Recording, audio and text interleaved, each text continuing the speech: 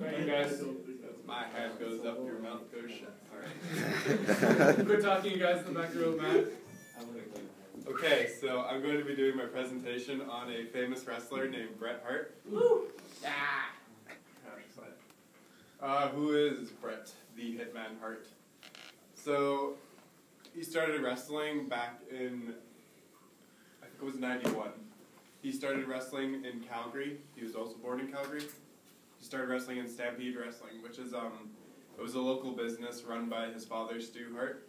He's also another legend. Stu was who trained Bret Hart in his basement called the Hart Dungeon. A lot of famous wrestlers also, they trained in the Hart Dungeon, or some people have also visited there and took lessons.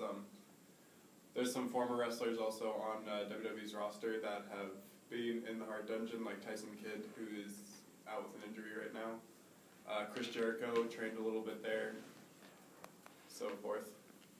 Bret Hart he kind of went all around the world. He was in Japan at one point. Most famously, he was in America wrestling for WWE, WCW, and he kind of juggled back and forth from there. This is kind of what made Bret Hart famous. Back in, I think, 1997, there was an incident that occurred with him, because everybody knows here that wrestling is scripted, it's not really real.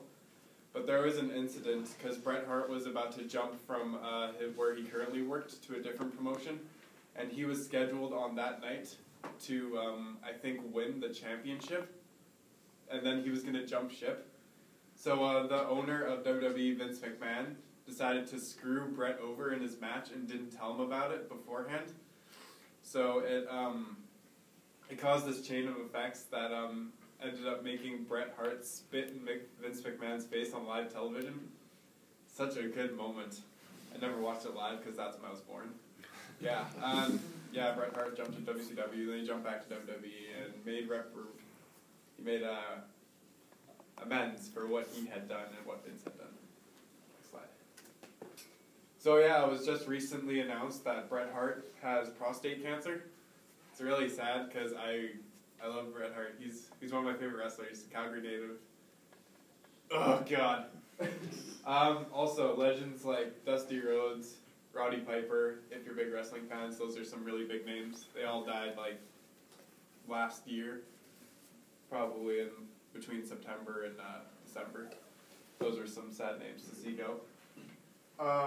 Yeah. So there's a quote up there that Bret said he would fight fiercely through the cancer like he's always done throughout his life.